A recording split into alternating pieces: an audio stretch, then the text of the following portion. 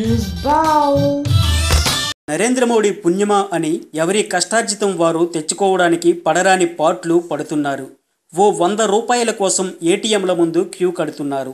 అత్యవసర ఖర్చుల కోసం చేతిలో డబ్బులు లేక, ఏటీఎంలలో క్యాష్ లేక, బ్యాంకు సిబ్బంది సహకరించక జనం నానా బాధలు పడుతున్నారు.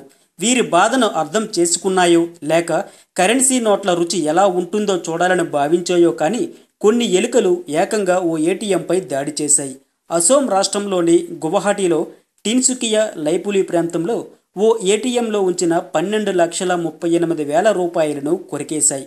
గత మే 19వ తేదీన ప్రైవేట్ సెక్యూరిటీ సిబ్బంది ఆ ఏటీఎంలో 29,48,000 రూపాయల విలువైన 500, 2,000 రూపాయల నోట్లను పెట్టారు. కానీ ఆ తెల్లవారుజాము నుంచి ఏ ఒక్కరికి ఆ ఏటీఎం నుంచి డబ్బులు రావడం లేదు. దీంతో బ్యాంకు సిబ్బందికి ఫిర్యాదు చేశారు. దాదాపు 30 లక్షల రూపాయలు పెట్టి 24 గంటలు కూడా పూర్తి కాలేదు. అప్పుడే ఏమైపోయాయి ఆ డబ్బులు అని సెక్యూరిటీ సిబ్బంది ఏటీఎం ఓపెన్ చేసి చూశారు. వారికి వెంటనే కళ్ళు తిరిగే షాక్ తగిలింది.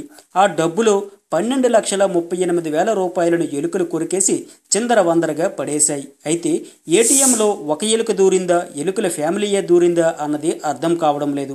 మొత్తానికి లక్షల సొమ్ము ఎలుకల పాలయ్యిందని అసోంకి చెందిన ఓ స్థానిక పత్రిక కథనం ప్రచురించింది. సెక్యూరిటీ సిబ్బంది నిర్లక్ష్యం వల్లే ఇలా జరిగిందంటూ బ్యాంక్ స్టాఫ్ టిన్సుకియా పోలీస్ స్టేషన్లో ఫిర్యాదు చేసినట్లు ప్రచురించింది. హాయ్ బిజీ పీపుల్, ఈ వీడియో బాగుందా? మరిన్ని వీడియోస్ కోసం ప్లీజ్ సబ్స్క్రైబ్ న్యూస్ బౌల్.